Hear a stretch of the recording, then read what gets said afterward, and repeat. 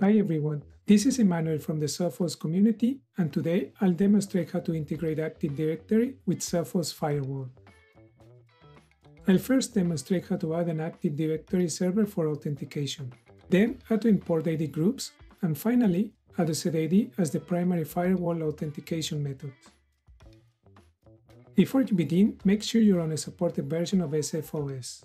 The steps shown in this demo use SFOS version 21. Make sure you have administrator rights to access the AD. You also need a domain user with rights to read AD group membership. Let's get started. First, add the AD server. This example will demonstrate with the domain nointerface.ca.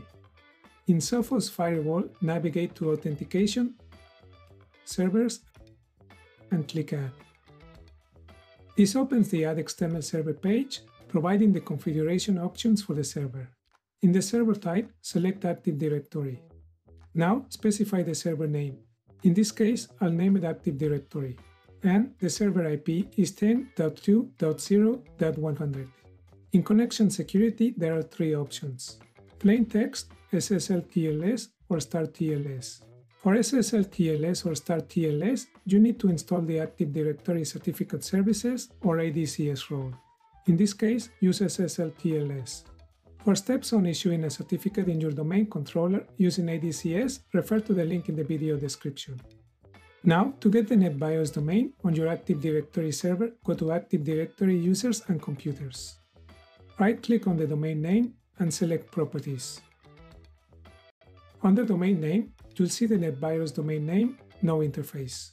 Copy and paste it back in the server configuration page. Next, add the server attributes for ADS username, password, and domain name. As previously mentioned, this user must have read permissions. If you want the firewall to validate the certificate when connecting to the server, choose this option. However, you must upload the AD certificate in the firewall or the connection to the AD server will fail. If you want more information, refer to the relevant documentation. And lastly, enter the search query by selecting Add. In this case, the search query will be dc equals no interface, dc equals ca. Search queries must be entered in LDAP syntax. Note, make sure there are no spaces and use commas in place of periods in the domain name. To add the search query, click Add. Now click on Test Connection to validate the credentials. From the drop-down banner, you can see the test was successful. Click Save to finish the server configuration. The next step is to import AD groups. Click the import icon to launch the Import Group wizard. This provides a 5-step guide to import your groups. Click Start to begin. In step 1, go to the Base DN Search Queries drop-down and select the search query you just created. Click the next arrow to proceed. Now in step 2, select the AD groups to import. Then click the next arrow again. Here you can select the common policies for groups. Once done, click Next. In this case, step 4 is not necessary, so the wizard tool will skip to step 5, showing a summary of the selections for review. Everything looks fine, so click Next, followed by OK to migrate the groups to the device. Back in Sophos Firewall, go to the Groups tab to verify the recently imported AD groups. You can now set AD as the primary authentication method. Select the Services tab.